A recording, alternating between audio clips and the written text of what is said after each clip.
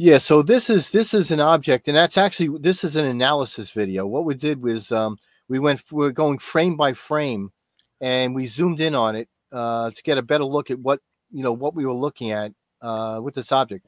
Now you'll see it's got the same kaleidoscope effect out there, and of course we were accused by some debunkers that this is nothing more than an airplane, and well, let's just say the name Mick West. Miss Mick West claimed it was an airplane. I wasn't going to do it. Yeah, it's on an airplane. It says I actually looked at this with a pair of binoculars. The mass is too compact. There's no anti-collision beacons which would be very obvious. Right. There's so many data points that Yeah, that Mick West didn't say. The cloud-based ceiling, the cloud-based height, I should say, was roughly about 2,000 feet that night. So, an aircraft that was at that altitude, I mean, would have been very easy to see, and we would have tracked it on our radar as well. This was not the case. This is an object that was just below that cloud layer. It was polyhedral in shape. It was rotating, and as it was rotating, you saw this kaleidoscope of color. In some cases, there was some kind of a luminous side to it, one of the sides. And as it rotates 180 degrees around, it goes dark. You don't see it. It's only this either it's a luminous or reflective characteristic of the object. But it is bending light in such a way that it's producing this kaleidoscope of color. And what's interesting about this object, too, is that there was another object that was basically moving vertically toward the ground, was moving through the cloud layers. And, you'll see it eventually, but let me see if I can speed this up just a little bit. So you'll see it goes from a luminous state, and then it's back to a more of a polyhedral shape as it's rotating. And then just above it, you'll see that there's other form of light. And this is not, I can tell you right now that this is not the lamps from the high energy lamps from an aircraft on the cloud layers. That's not the case. That was a suggestion also by, I think, by people like Mick West and all, that this could be the forward-looking lighting of the aircraft lighting up a cloud. We would see the forward lights. They're at 600-watt lights. They're very bright lights. They would easily show up on the infrared. Right, and then you'll see that this thing, as it's moving down, you'll see it take shape. It's roughly the same size as the object that you see on your left here, the lower left. And then you'll see that as they're rotating with different colors. As one is rotating away, it's red. The other one's rotating towards us, it's blue. You'll see this change. Eventually, as they get close, you see what looks like there's synchronized rotation, and the colors seem to align. They seem to synchronize, but almost to a point where these two objects come together and form some kind of cohesion.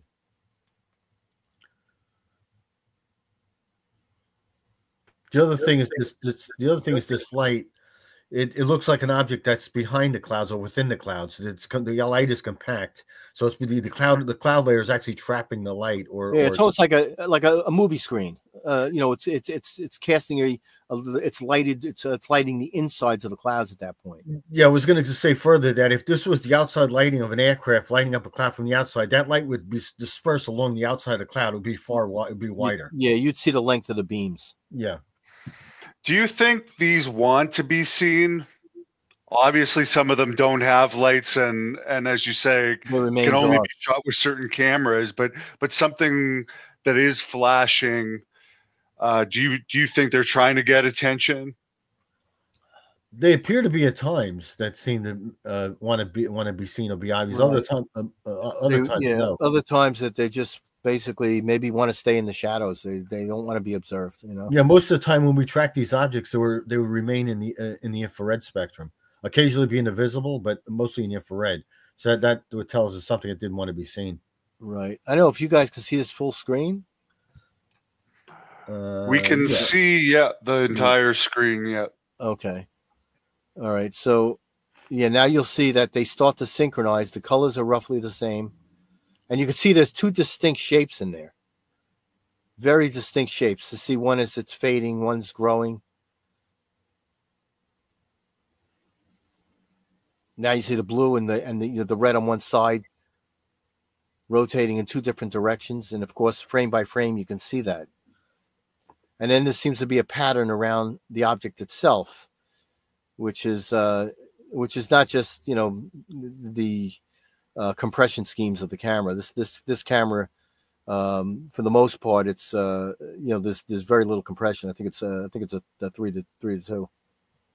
The other thing is when they cohese these two objects is when we slow the frame rate down, we can see that once they cohese, they both rotate the same direction. Right. And that's what's happening here. You're starting to see it's twice the size, twice the illumination, and you'll see at times in the cloud layer, these are all clouds. You'll see that there's reflected light, blue, red, off to the sides as this thing is rotating. So it's lighting up other areas of the sky. It's not in just one direction like headlights. It's around the object in 360 degrees, which is just above the aircraft now, or whatever this thing is.